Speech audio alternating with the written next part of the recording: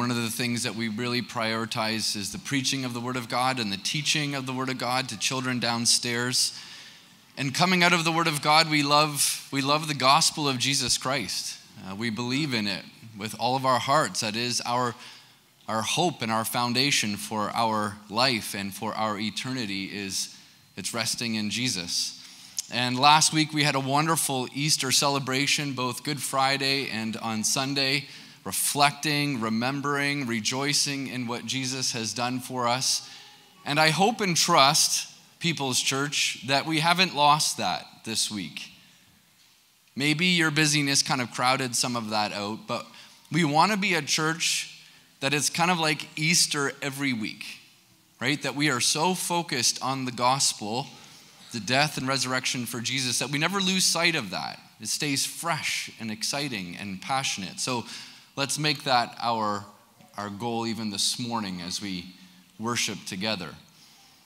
We express ourselves as a church in a variety of ways. Our primary focus is here Sunday morning, gathering together from a variety of communities.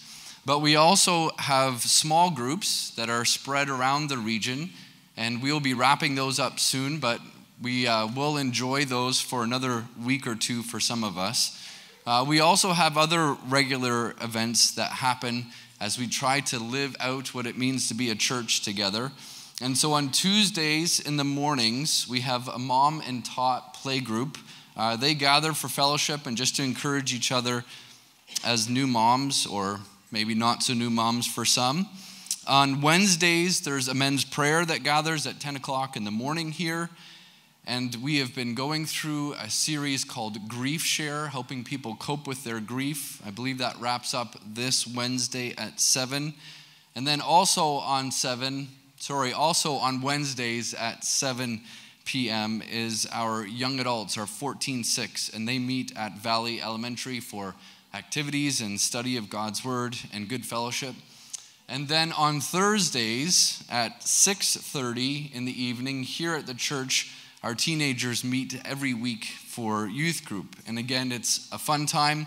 It's a good Bible study, small groups, so we are fellowshipping together, pointing each other to Jesus regularly. Some special events that are happening in the next little bit. Don't forget, members, that we do have an annual business meeting right after the service. I think there will be a 5 or 10 minute break where you can grab a coffee, and then we'll call you back in to welcome some new members and do our annual business for the year. And so please remember that as you get up to go, that we need to come right back in. I've also been asked to announce that ladies who signed up for the meal down in HRM and the special movie outing, that you are to gather right up here, right after the service for the business meeting, just to kind of talk over things, because you have a few things to get organized before you head out this afternoon. I think those are the major announcements that we have. But again, welcome. We do have nursery going on for young children and babies upstairs. The children will leave partway through the service. We worship together through song, and then the kids go downstairs in a bit to learn. So if you have children, we would encourage you, if that's something you're comfortable with, to send them down as we go. Well, let's stand together, and our worship team are going to lead us to point our minds and hearts towards Jesus through song.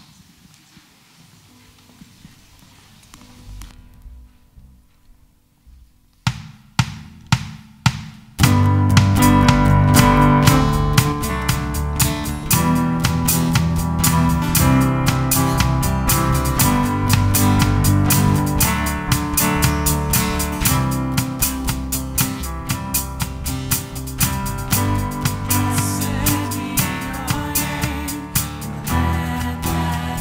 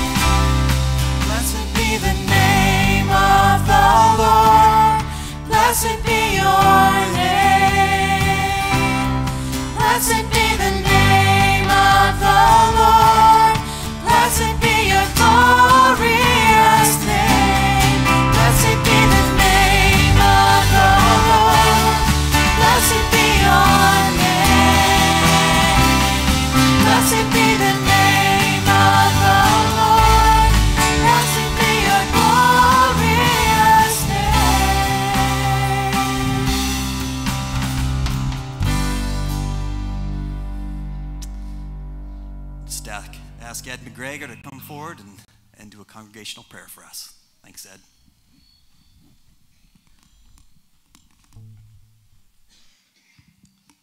Our gracious Heavenly Father, we just bow in your presence this morning, Lord.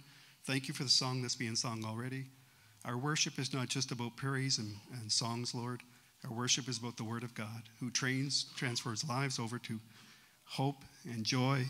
And I pray, Heavenly Father, for anyone that walked through the door who may not know this joy of knowing you, that your Holy Spirit will convict and draw them to you. For those that do know you, Lord, may you draw them to yourself. I just pray, Heavenly Father, with all my heart, you would just bless our congregation. Bless the pastor as he brings forth the word. May we walk away encouraged, knowing we've been with you, Lord. We thank you. In Jesus' name, amen.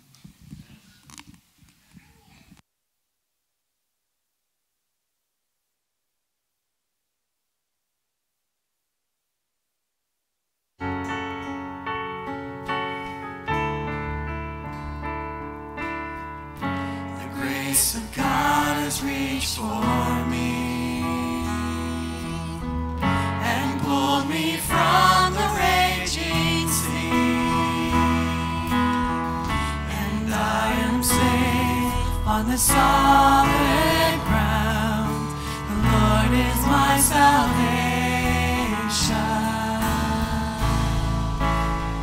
I will not fear when darkness falls. His strength will help me scale these walls. I'll see the dawn of the rising sun. The Lord is my salvation. Who is like the Lord our God, strong to stay faithful in love? My debt is paid and the victory won. The Lord is my salvation. My hope is hidden in the Lord. He flowers each promise of His word. When winter fades, I know spring will come. The Lord is my salvation. In times of waiting, times of need, when I know loss, when I am weak, I know His grace will renew these days. The Lord is my salvation.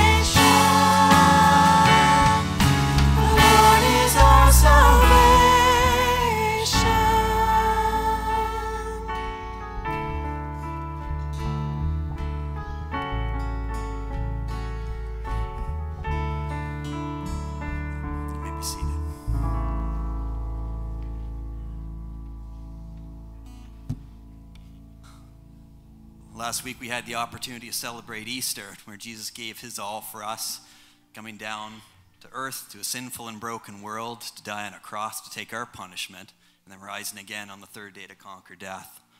And our natural response to this should be to surrender all and to put our full trust in him.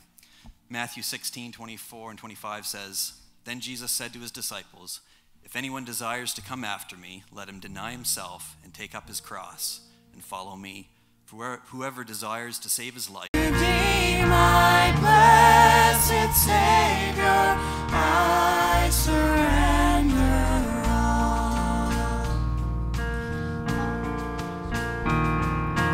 all to Jesus. I surrender humbly at his feet. I bow, worldly pleasures all forsaken. Take me, Jesus, take me now. I surrender all. I surrender all to thee, my blessed Savior. I surrender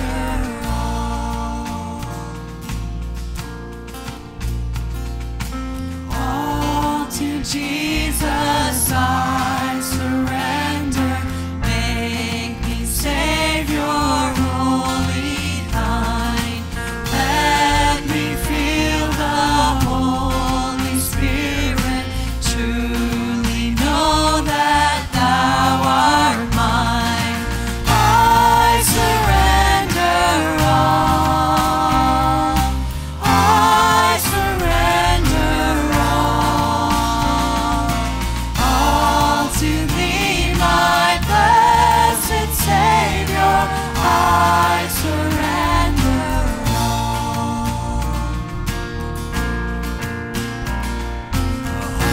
all to Jesus. I surrender, Lord. I give myself to thee. Fill me with thy love and power. Let thy blessings fall on me. I surrender all to Jesus. I surrender. Now I feel the sacred flame. Oh, the joy of full salvation. Glory, glory to his name. I surrender all. I surrender all to thee, my blessed Savior. I surrender all. I surrender all. I surrender all to thee, my blessed Savior. I surrender all. Great singing. Thank you. Now I want you to do something different this morning. Would you stand, please? And find somebody that you haven't said hello to yet today and greet them, please.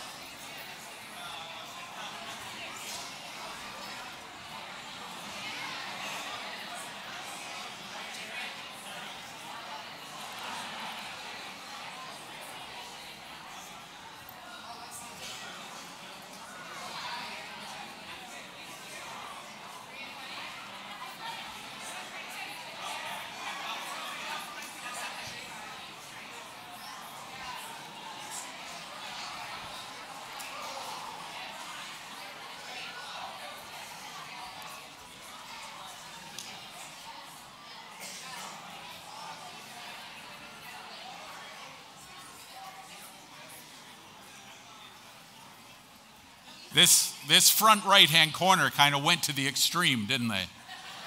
Stop being so friendly, please. Good to see you all. Welcome to the service this morning. I hope you've been blessed by and enjoyed the ministry of music, the great words and the melodies, and the fellowship in singing it together so far. And now we have opportunity, if you know and love the Lord Jesus as your personal Savior, I hope that you've picked up one of these little communion cups that we might be able to celebrate communion together. Easter's been mentioned several times. In preparation for Easter and in preparation for our service with Crossroads and with Faith Baptist in Great Village, I was reading a number of commentaries and messages on Hebrews chapter 12 and verses 1 and 2. And we shared from verse 2, the 3 churches and 3 pastors shared. But I want to come back to something that I picked up. I shared it with someone else and they didn't use it, so this morning I get to use it. I confess it's not my own. It's just something I've found the Lord's given from another brother, and I've truly appreciated it. So let me read for you Hebrews chapter 12 and verse 2. It says, "Looking on to Jesus, the author and finisher of our faith, who for the joy that was set before him endured the cross, despising the shame, and is sat down at the right hand of the throne of God," has sat down. Now, I read these words on Good Friday. I thought they expressed beautifully something that I would like to call the danger of the contemporary cross. The danger of the contemporary cross. Let me read for you. The cross, in the ears of the people of Athens, of Corinth, of Rome, that cross excited deeper disgust than the word gallows would today. For that cross was regarded as the appropriate punishment of the most infamous of mankind. We can now scarcely appreciate these feelings. And so, of course, the declaration that Jesus endured the cross and despised the shame, it does not make the appropriate impact or impression on our minds in regards to the nature of his sufferings, the value of his example. When we think of the cross, we don't think of the multitude of slaves, robbers, thieves, and rebels who died on it, but we think of one great victim. Because of his death there, somehow in our minds, the cross is dignified, even ennobled. This instrument of torture in our minds is now circled with a halo of glory. We've been accustomed to read of it as an imperial standard of war in the days of Constantine, as a banner under which armies have marched to conquest. The cross is mingled with the sweetest poetry, a sacred thing in magnificent cathedrals. It adorns altars. It's even an object of adoration. It is in the most elegant of engravings. It's worn by beauty and piety as an ornament near the heart. It is associated with all that is pure in love, great in self-sacrifice, holy in religion. But to see the true force of the expression that our Savior endured the cross, it is today necessary for us to divest or strip ourselves of these ideas of glory which encircle the contemporary cross, and to place ourselves in that time, in that land in which the most infamous of mankind were stretched upon a cross. It was regarded for such men an appropriate mode of punishment. And that infamy, that atrocity, that shame, outrage, that disgrace, Jesus, the Savior, was willing to bear. And the strength of his confidence in God, his love for man, and the depth of his humiliation was shown in his readiness and firmness to stride forward toward such a death. He endured the cross.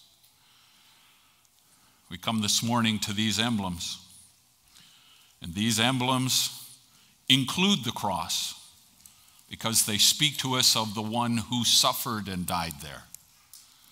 And so in the first portion of this, it is our sacred responsibility to think of and remember the death, the broken body of our Savior, the Lord Jesus Christ, and to think of him as we partake of this.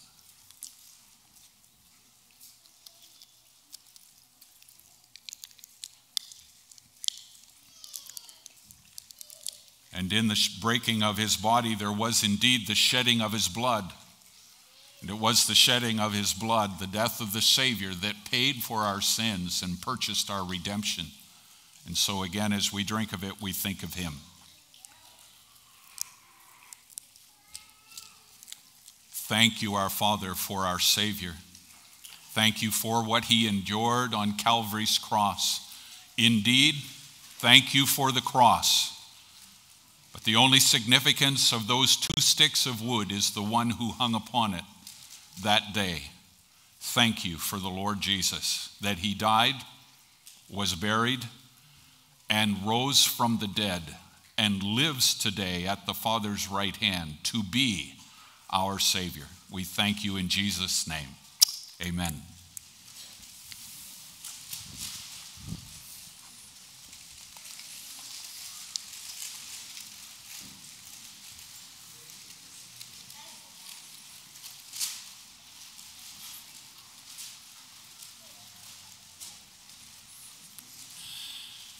And now it's our opportunity to ask the Lord to bless the boys and girls of Junior Church before we dismiss them. So let's do that.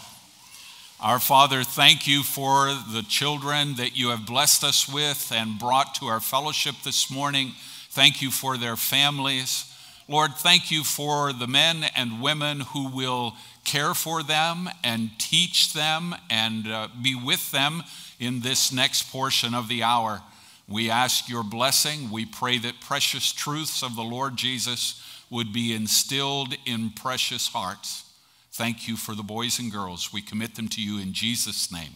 Amen. Boys and girls, you are dismissed.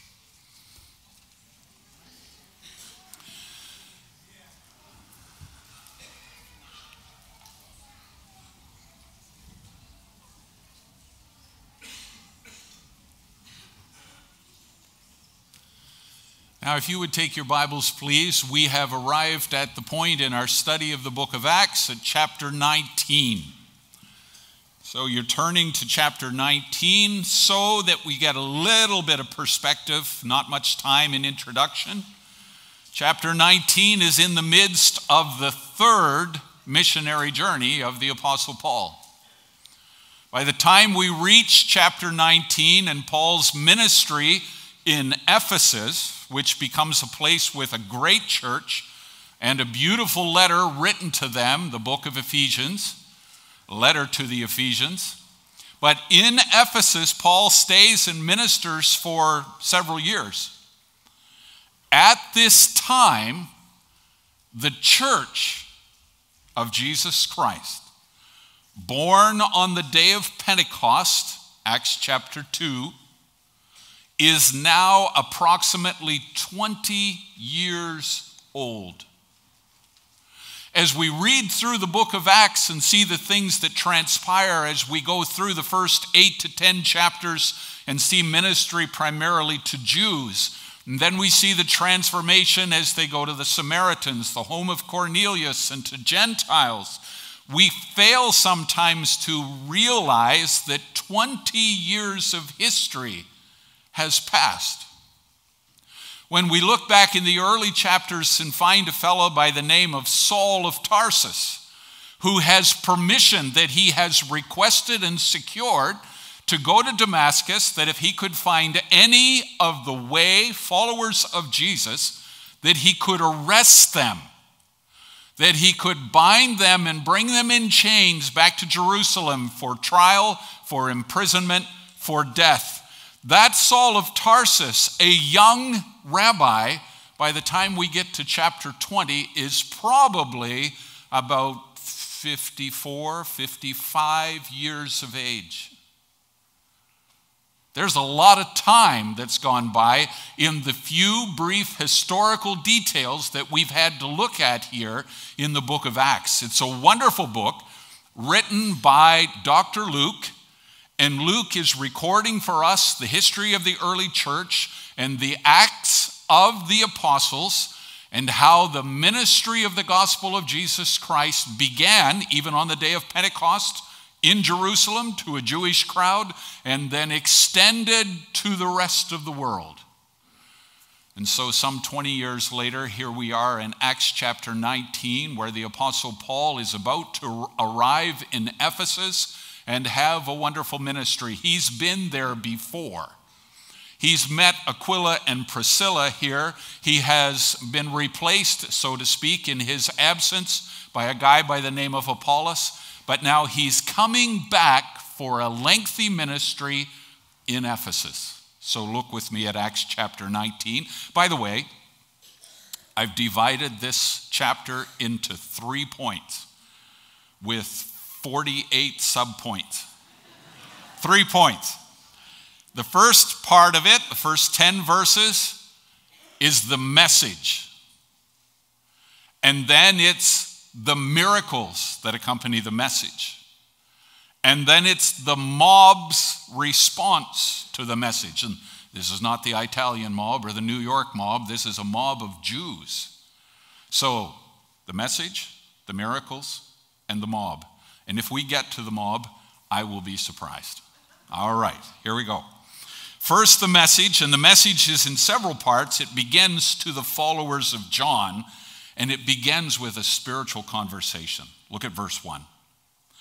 It happened while Apollos was at Corinth that Paul, having passed through the upper regions, came to Ephesus. Here he is, arriving in the town of Ephesus, about 225,000 people in Ephesus at this time. And finding some disciples. What does it mean for someone to be called a disciple? A learner, a follower. It does not say finding disciples of Jesus. He finds here, I think it's 12 Jewish men who are disciples, followers of a dead leader, John the Baptist. So here's what it says. Finding some disciples, he said to them, verse 2, did you receive the Holy Spirit when you believed? Did you receive the gift of God's Holy Spirit? Has he come in your life? Does he live with you? Is God present with you in the form of his Holy Spirit? You believed in something. Did you receive the Holy Spirit? And their response, they said to him, we haven't even so much as heard that there is a Holy Spirit. We know nothing of this. And so Paul says to them, into what then were you baptized? Baptized? See, baptism wasn't just for Christians. People got baptized to show their association with someone or something. Baptism is not brand new when we become followers of Jesus. That's not the first instance of baptism. Baptism was a regular event for different things. And so he says, you were baptized. Into what then were you baptized? And they said, into John's baptism. Wow. Paul gets to Ephesus, he meets these dozen men, he engages them in this great conversation, and with Paul it very quickly comes around to where do you stand spiritually in relation to Jesus Christ, and he begins talking to them to find out about this, and they say, no, we don't know anything about the Holy Spirit. We certainly haven't received him. Now there's a lot of controversy over this verse. I would go to Romans chapter 8 and verse 9, which says, if anyone does not have the Spirit of Christ, he is not his.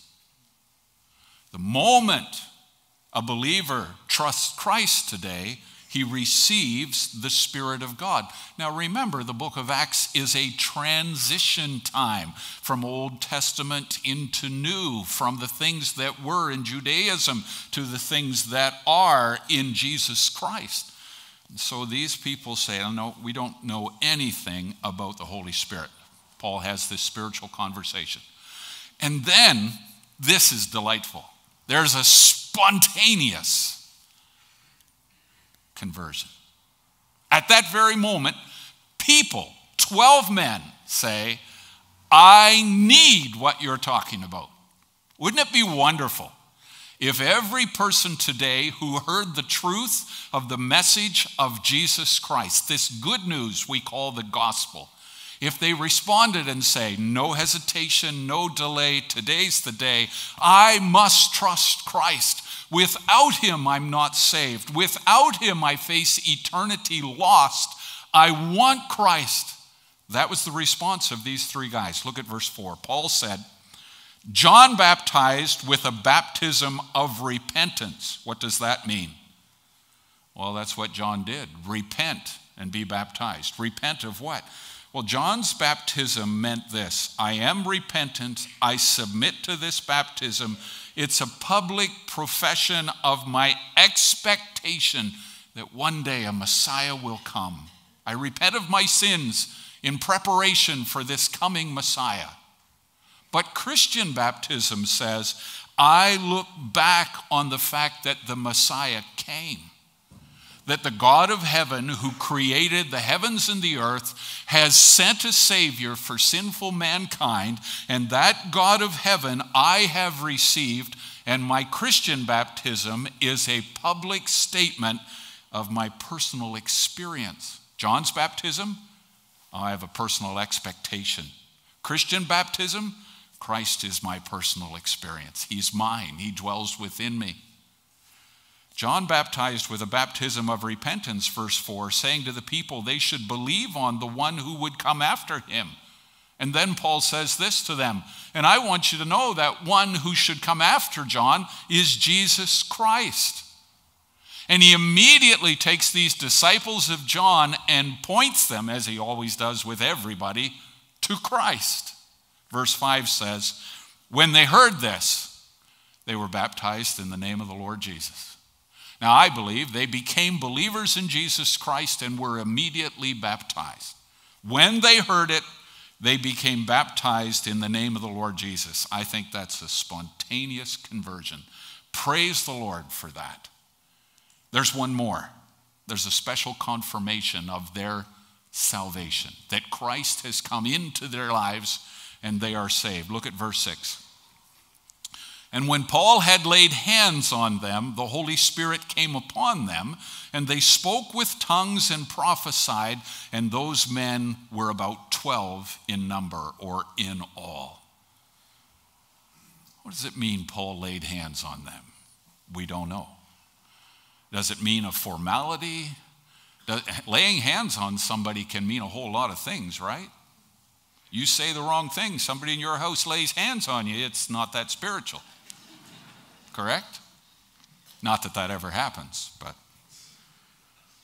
how do we view this particular extraordinary incident that's here in Acts 19, verse 6?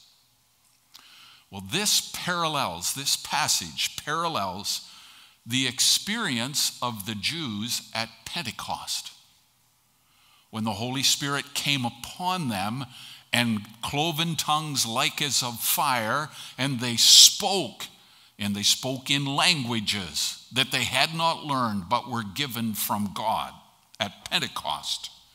It parallels what took place when Samaritans believed, and we can find that in the book of Acts. It parallels what took place when Gentiles in the house of Cornelius believed. In fact, in that incident in the house of Cornelius, the Holy Spirit came upon them without them being baptized, simply when they believed. And after this event here in chapter 19 and verse 6, there's no further reference to this happening again in the book of Acts. So it seems to be a confirmation of the genuine salvation of Jews, of Samaritans, of Gentiles, even of disciples of John. And there it is. When Paul laid his hand on these men, it could have been to greet them as brothers in Christ, or to put his hand upon them in the baptism act. The Holy Spirit came upon them in similar fashion to Pentecost and those other places that I've already mentioned. In this book of Acts, the book of transition, documenting the age finished, the old covenant, and the new covenant in Christ Jesus, this history book describes what happened. And this is what took place. Now, we could downplay it, we could dismiss it, we could seek to duplicate it. All three reactions would be wrong. This is an act that is recorded in Scripture. It is a fact. But I want you to notice this, that when they received the gift of the Holy Spirit and spoke in tongues, it was not the central theme of their lives or of the book of Acts. It is something specific, unique, and wonderful that accompanied trusting Christ. The point of Luke's account is the faithful communication of the gospel to the ends of the world involved God coming into the lives of people who never to that point knew him. May he do so today. The followers of John received a great conversation, were immediately converted, and had a confirmation miracle take place. And then the story in Acts chapter 19 goes right from the followers of John to the followers of Judaism. Now look with me, please, at verse 8. The truth is declared to the Jews. Verse 8, Paul went into the synagogue and he spoke boldly for about 3 months. Wow, he got away with it longer there than he has previously, right? For 3 months he got to preach Christ in a Judaistic setting, even in the synagogue. How did that happen? Well, it doesn't specifically credit these people here at this point, but I think we need to recognize that Aquila and Priscilla have been in this community ministering, and they've built some incredible bridges. It is wonderful for Paul the evangelist to show up, but there were some believers here doing groundwork that paved the road. Praise the Lord for the people who lived there, the people who ministered there faithfully. And Paul comes in, there's a great harvest. For 3 months, he reasons with them, he persuades them concerning the things of the kingdom of God. Now, what's the kingdom of God? Well, it's pictured for us at creation when God says about Adam, let them have dominion, about man, let them have dominion. That speaks of a kingdom. That kingdom is ruined in Genesis chapter 3 by the fall of mankind. That kingdom is promised throughout the Old Testament. It's presented to Israel when Jesus arrives and they reject the king and the kingdom. And so it becomes very personal, inward, not outward. But oh, there's a day coming when Jesus Christ will reign for 1,000 years. And then his reign will go on forever. But there's a kingdom.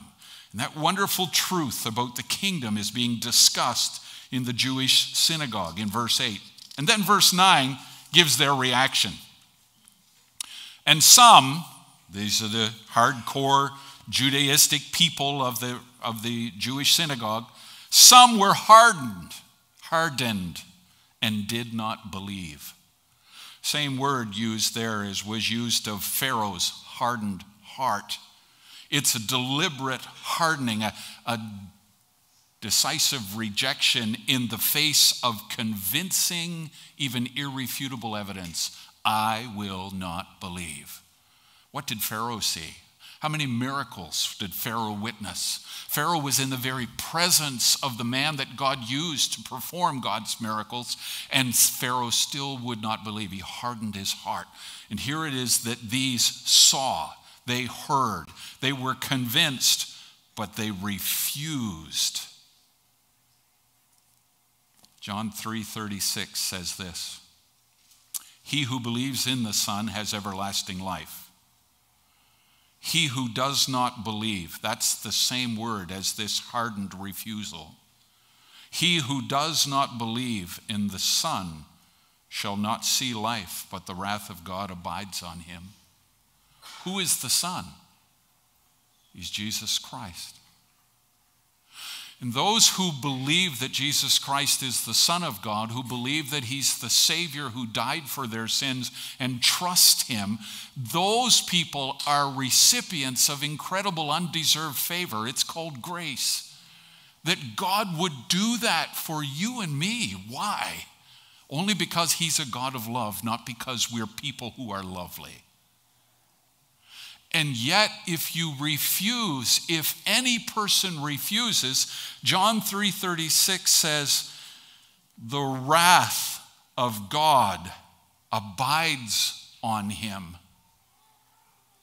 In other words, you can't be a friend of God without being a friend of Jesus Christ. Jesus said in John chapter 14, "I am the way, the truth, and the life, but no man will come to the Father unless he comes through me." God's wrath abides on those who do not believe on Jesus Christ. They express their unbelief. And then verse 9 says this, "And they spoke evil of the way of Jesus before the multitude." Not only did they make a decision to reject the gospel, but they began to curse this Jesus of Nazareth and the people who followed him. So Paul came into Ephesus. He spoke to the followers of John. He spoke to the followers of Judaism. And then he speaks to the Gentiles. Verse 9, second part says, "So he," Paul, "he departed from the synagogue, from the Jews. He withdrew the disciples, and he began to reason daily in the school of Tyrannus." Now, we don't know anything about Tyrannus. He's a teacher. He has a school. Is he a religious teacher? We don't know. His name, Tyrannus, means tyrant. What kind of a guy he was, whether this was his real name or a nickname, we don't know. But typical of this culture and this climate, they would have class in the morning and class in the evening and siesta in the middle of the day. So the older I get, the better it's looking.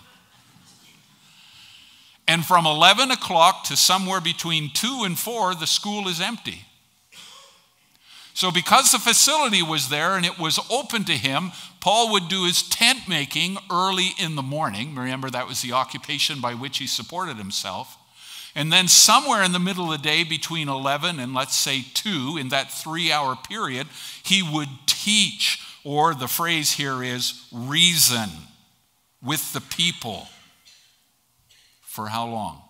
Verse 10. And this continued for 2 years.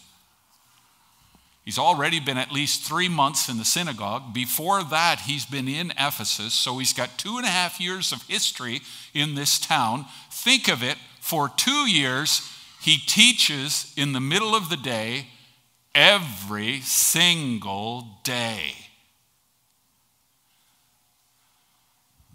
How about we try that? Can you imagine?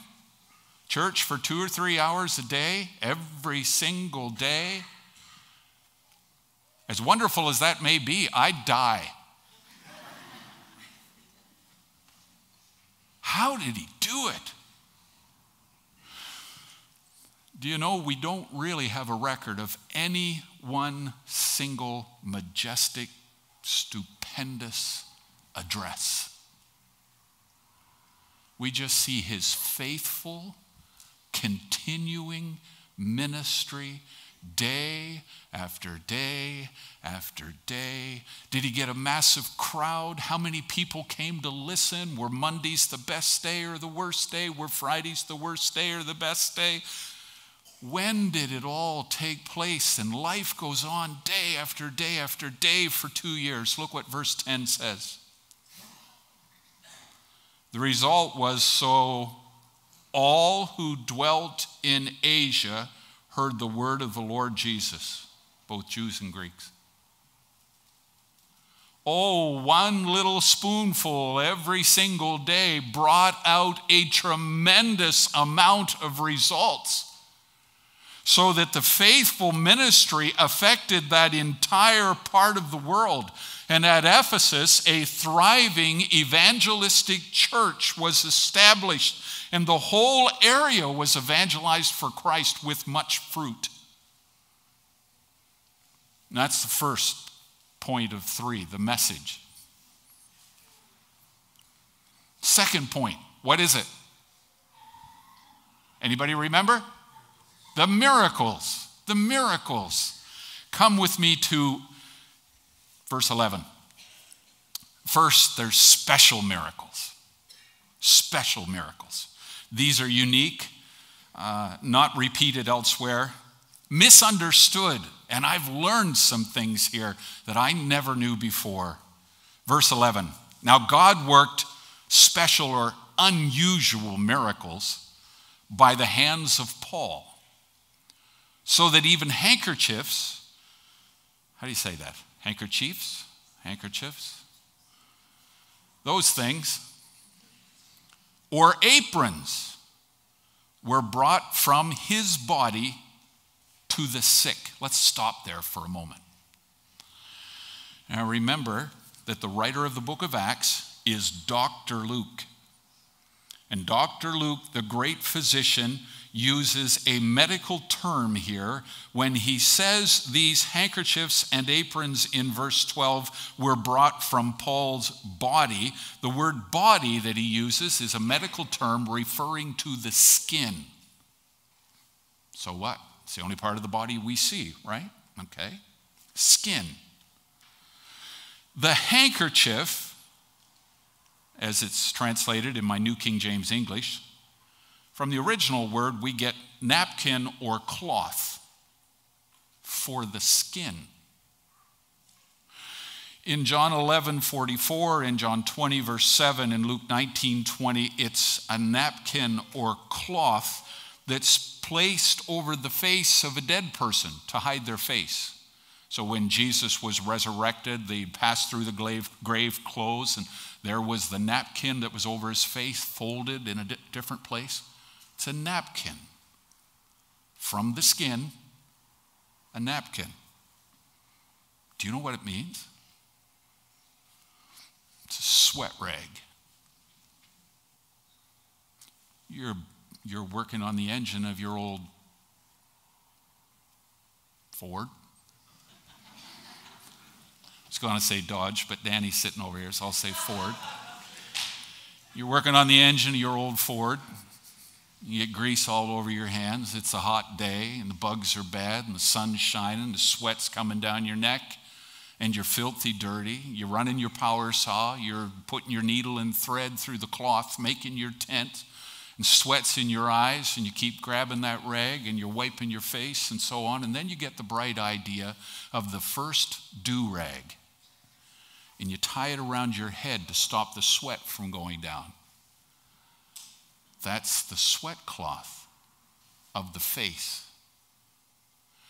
And the apron is not the apron that your grandmother wore in the kitchen. The apron is a cloth that's next to the skin at the waist that can be pulled out and wipe your dirty hands or to stop the sweat that's running down. That gives a whole new meaning to this, doesn't it? I can remember as a kid being in the home of a person I knew very well, and that person had sent money to a TV religious figure, and the TV religious figure, for a certain amount of dollars, would send a handkerchief that he had prayed over back to the person who sent the money and requested it, So that in this case, that prayed over handkerchief could be put on his wife's ulcered legs, the skin of her legs broken open, and hoping that it would bring healing. I don't know that anybody would spend money for dirty sweat cloth, right? I don't know if Paul started sending these out or if people just started hanging around waiting till he dropped one. But this sweat cloth is a special miracle because in verse 12 it says, handkerchiefs or aprons were brought from his body to the sick. It covered distance. And when it got there, it says the diseases left them. It covered disease. And then it says, and evil spirits departed from them. It covered demons. Now let's understand quickly. The cloth was a piece of garbage. It was the blessing of God in a unique way at this time that went on the cloth, with the cloth. The cloth itself was nothing. It was God. God at work in a very special way. Special miracles. And then some people decided, we got to do the same thing. We can make money on this. So there's some sham miracles. Sham miracles. First, the deceivers in verse 13. Some of the itinerant Jewish exorcists. This is something they did. They traveled around doing this. They made money. This was a job. And these itinerant Jewish exorcists, experienced in the art of exorcism or exorcising demons, they decided it was a good idea and took it upon themselves to call over or to use the name of the Lord Jesus. They saw the miracle of this cloth coming from the preacher of Jesus and what it did, and they decided, we're going to give that a try. So they called the name of the Lord Jesus over those who had evil spirits, saying, we exorcise you by the Jesus that Paul preaches. That's kind of a roundabout thing, isn't it? The Jesus that Paul preaches, because we don't preach him and we don't know him, but he works pretty good for Paul, so we're going to get in on the action.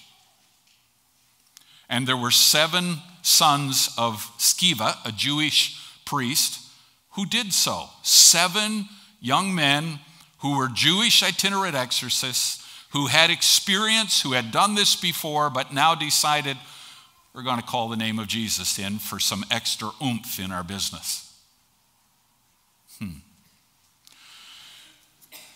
Not very long ago in North America, we were kind of skeptical about the existence of demons. We kind of dismissed that thought. But today we're faced with an unprecedented occult invasion. Demonic activity is everywhere. It is offered. It is invited. There is witchcraft. There are so many things happening. In Ephesus, demonic activity was prevalent. It was practiced. It was good, productive business.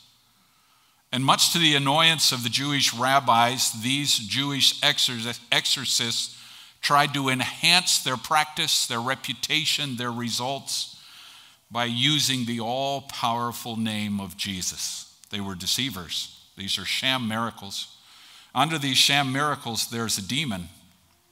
Verse 15 tells us what the demon said. The evil demon, the spirit, spoke to the exorcists and said, you don't know Jesus, but I do. Oh, I'm not his follower. I'm not in favor. He doesn't love me, I don't love him, but I am well aware of who Jesus is. This was not news to the demons. In fact, the New Testament tells us that the demons believe and tremble in fear, but they're not followers by any means. Jesus I know. And then he said, secondly, Paul I know. I know this guy who's had such an incredible impact upon people. And he has been able to, by the power of God, heal diseases and cast out demons. I know who Jesus is. I know who Paul is. But you 7, you are nothing to me. I do not know you. And then verse 16 says this. And then the one possessed, the man in whom the evil spirit was, leaped on those 7 guys, overpowered them, prevailed against them, and terrified, they fled out of the house, wounded and naked. Let me encourage you. Have nothing to do with demonic activity. Don't mess with anything of the occult. You are instantly in over your head with something that's very real. Stay completely clear of it. By the way, when you go through the works of the flesh in Ephesians, the letter Paul wrote to this church group, chapter 5, it says pharmakia, drugs in there. They use drugs to get people to hallucinate, to be more open to the occult. Stay away from the occult, including any illicit use of drugs. It's not fun. It's not innocent. You're in over your head. You're playing with fire. Don't go there. So there were special miracles. There were sham miracles. And then there were wonderful spiritual miracles. Look at verse 18 and we'll conclude here. And many who had believed what? Believed on the Lord Jesus Christ as Savior. They came forward in some way, confessing and telling their deeds. Oh, when do we ever practice that? I'm forgiven. I'm a sinner who's trusted Christ, but I don't want to share my sins with you. I don't want to tell you what I'm guilty of. I don't want in any way to let you know how I failed in the past week, simply that God has forgiven me. But these people came forward confessing, telling their deeds. In fact, a group of them who practiced magic brought the books that they had purchased to help them in their magic practice, and they put those books in a pile, and they burned them in the sight of everybody, and they counted up the value of those books, and it totaled 50,000 pieces of silver. To get a little perspective, one man thought he was rich when he sold Jesus for 30 pieces. He evaluated Jesus Christ as worthy of 30 pieces of silver and sold him. These books are worth 50,000 pieces of silver.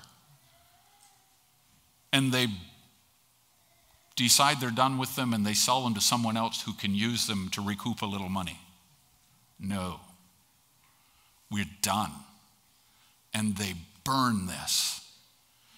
And verse 20 says this: the word of God, the word of the Lord, grew mightily and prevailed. What a wonderful thing. Satan had a tight grip on this city.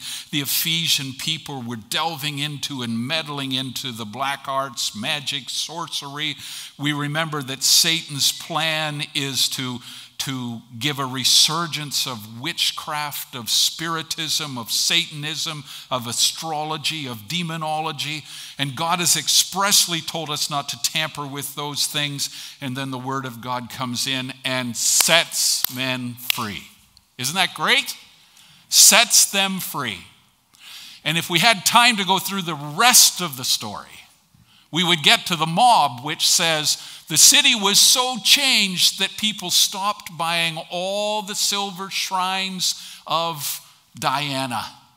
And the craftsmen lost their lucrative income. And when you touch the wallet, you've gotten awful close to the heart. So they grab some people and they go into the theater and they begin to chant. And the town clerk comes in and dismisses the whole thing. What's going on? The word of God is having an impact in that whole area. And people are coming to Christ.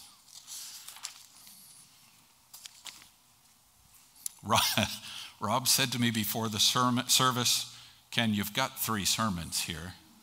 I think he was fairly accurate. 4 things to conclude with.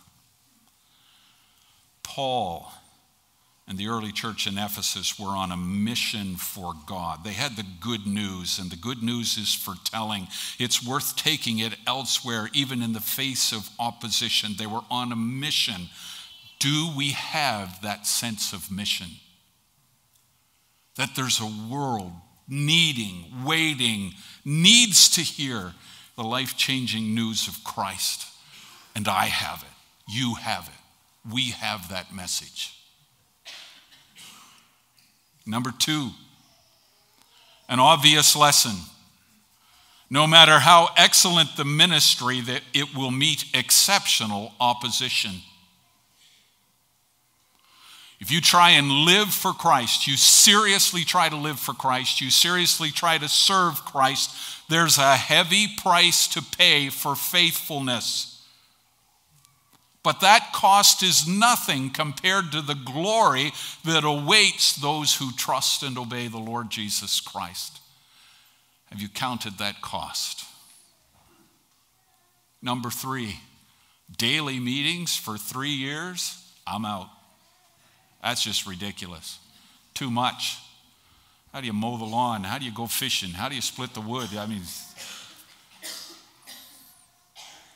all those days of faithful ministry added up so that people in the province of Asia, both Jews and Greeks, heard the message. Don't be discouraged by the seeming insignificance of even one day's labor. Stay at it. Don't quit. And number 4, the gospel in Ephesus was pretty much ignored until it touched the cash flow of the merchants. The ripple effect of the message of Jesus Christ will one day reach a lot further than we ever expected. Don't quit. Get involved in that ministry of sharing what you know and you have with those around you. Father, thank you for this precious passage. Thank you for the privilege of sharing from it. We are absolutely, completely, I am absolutely and completely dependent upon you. Lord, bless our hearts with the word of God. Thank you for the message of Christ, for any present or listening online to hear the message and reject and harden their hearts. Oh God, may they understand that your wrath is upon them. Even though we dislike that part and rarely speak of it, we love the love of God. The wrath of God is a biblical fact. Oh, Father, thank you for the Savior. His name is Jesus. May we trust in your Son this day, we pray in Jesus' name. Amen. Let's stand together as we sing some more praises of truth to our Lord and Savior.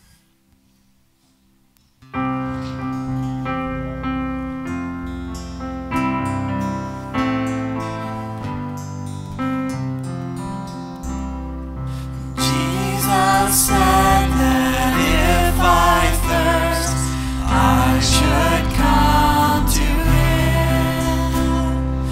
No one else can satisfy. I should come to